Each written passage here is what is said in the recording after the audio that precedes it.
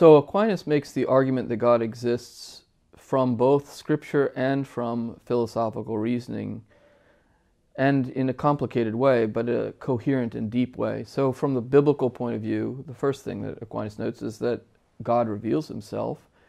He reveals his identity to the ancient people of Israel under the divine name, incidentally, of Exodus 3:14 and 15, I am he who is. That God is the creator who exists in a sovereign, necessary, and eternal way that's mysterious and, you might say, ineffable, incomprehensible. And that God has given us being as a gift, that God is the creator, that he's generated or created things from nothing.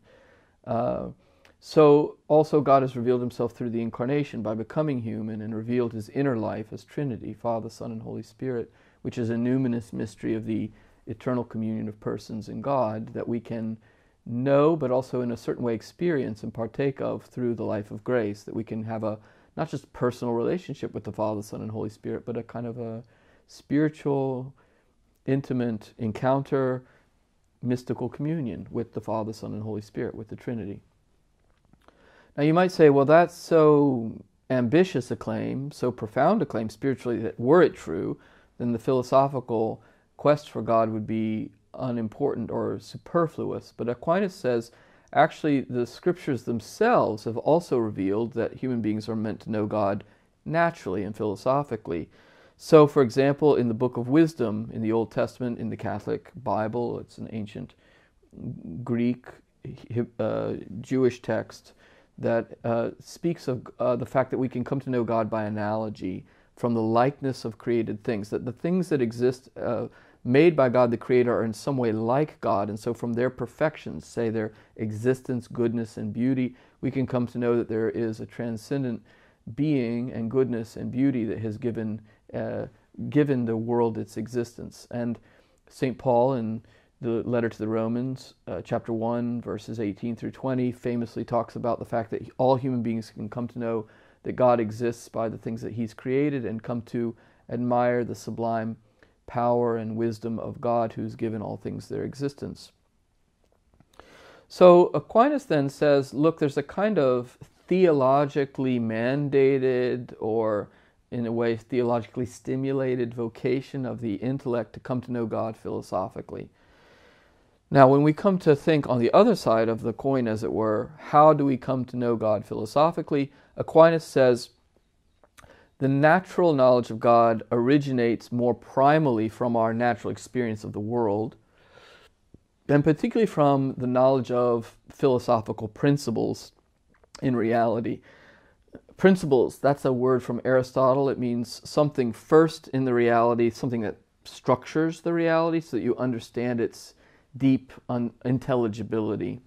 So, for example, Aquinas thinks that every human being, or every living thing really, has a certain principle he calls the soul, or the organizational principle of life that gives it vital unity and organization from within as a dynamic biological system.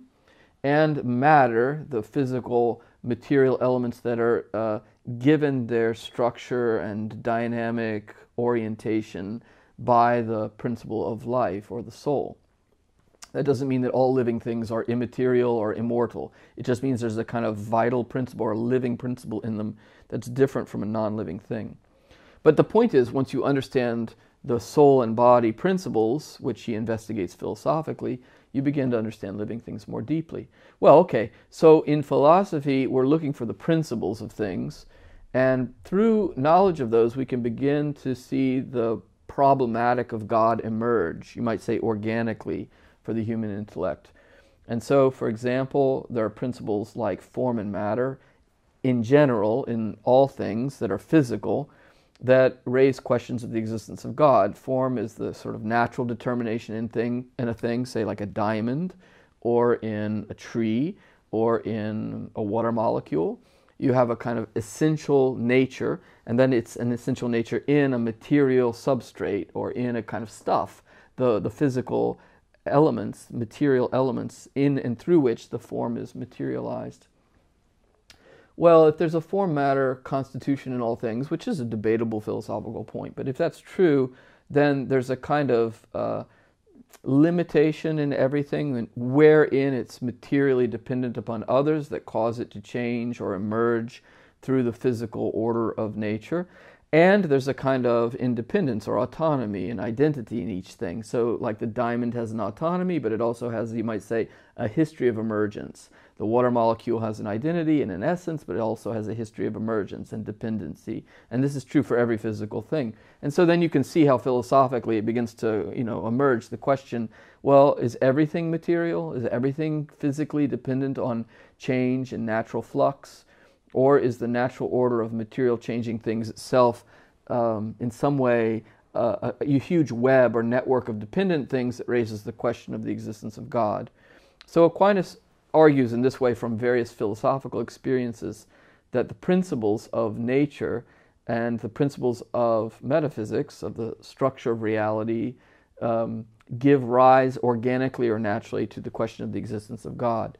So if you put these two elements together, on the one hand, you might say the sort of direct way to God is that God has revealed himself as he who is to the prophets and to the world through the scriptures and the church, so that we know that God is the creator of all things, and we can know the creator personally in God's own intimate life through the life of grace, through our invitation to know God through Christ and in the Holy Spirit. And that's the more, you might say, direct, mystical passage through faith, and it's real, but it doesn't do away with our natural, organic questioning of reality that can lead us through the consideration of nature and the principles of nature to a kind of a normal curiosity about God and the sacred that can eventually terminate in rigorous philosophical demonstration of the existence of God. And these two ways of knowing God are harmonious and can coexist and in fact complement one another.